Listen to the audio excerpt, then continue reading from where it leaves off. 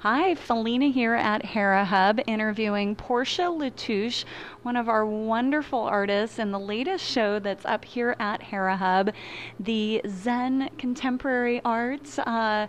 Beautiful, beautiful paintings that will be up here to the end of 2012. Yes. So, Portia, tell us a little more about your background. I've been an artist my whole life, and I am finally fulfilling a dream that I've had for many years, which is to pursue my art as a profession. And my advice to all you working women is don't wait until you retire, but instead give yourself permission to pursue the arts and embrace that whole cultural experience throughout your life, which I've done. And now I'm actually becoming a full-time artist. Wonderful, wonderful. And talk a little bit about the work that's in this particular show, and maybe even specifically the piece we're standing in front of. Yes, this piece is called Golden Koi, and it is done with a giant brush. It's about this big around in diameter with bristles about this long and a handle like this. You may think of it as a mop, but it's actually a tool for making wonderful Chinese brush painting. And I have been studying with Rosemary Kimball for several years, who is a master Chinese brush painter or painter of in the Oriental manner. And she really inspired me to see a different perspective on Oriental art, because she was inspired by a contemporary Japanese artist. And so Rosemary is my master teacher, and from her I've learned the lessons and then incorporated that into my own work. So this is a work that I did with Rosemary using the giant brush.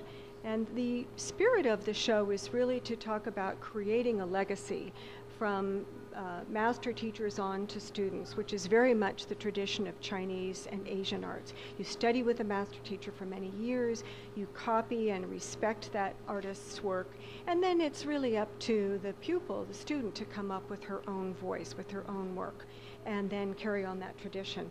And that works very well in business as well. We learn from our CEOs and executives that we work with, and maybe our first job we learn a lot, and then we take all of this that we have acquired through our working experiences, and then we turn this into our own businesses.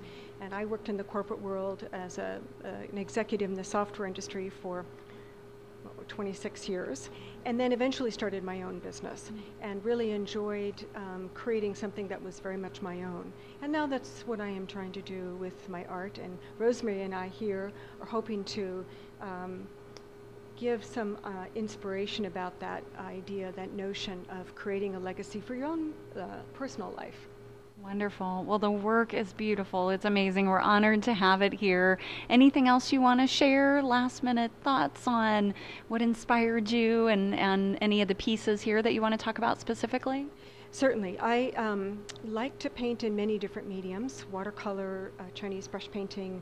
I was a ceramic artist for many years and made beautiful pottery out of porcelain, and wanted to start painting in the Chinese and Japanese manner on the clay. So I started taking classes with a Chinese brush painting instructor in San Diego, and that's where the whole thing started.